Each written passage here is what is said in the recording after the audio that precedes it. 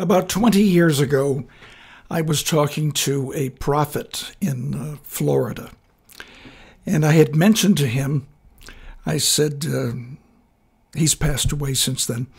I mentioned to him, I says, God told me that if I would continue to preach his word, that he would take care of me in my old age. This is about 25 years ago. And the prophet said to me, "You better be sure you heard that from God." Well, he was right. He kind of doubted what I said I heard from God. But, and a lot of people did. But, since this ministry started, I haven't had to ask you for money. There could be a day when God tells me to ask you for money, but I am so sick of hucksters on television attaching the gospel with contributions. I'm just so tired of that. I've told you that before.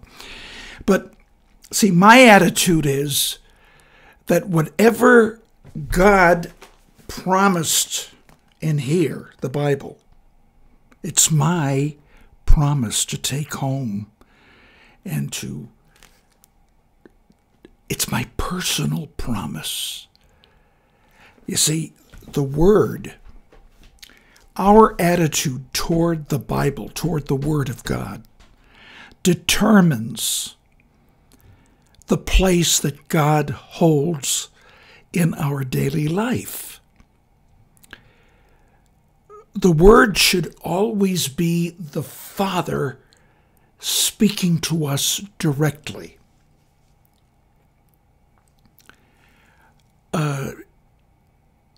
It should never be like words coming out of an ordinary book. I've probably told you this before. But the Bible, I believe, was written to take the place of Jesus, who was not physically here. So when I go to the Bible,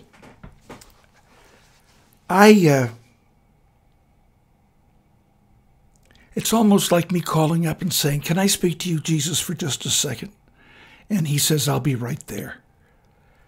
And then he comes here and I read his words. It's as if he were sitting right in front of me.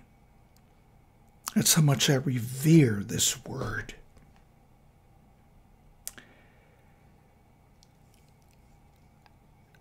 What is the Bible to you? I know you want to be healed. That's why one of the reasons that many people listen to this program, and I will pray for your healing, and you will be healed. But it is your responsibility to get into the Word and make it a part of your daily life. It says in John 16:27, "The Father himself loves you."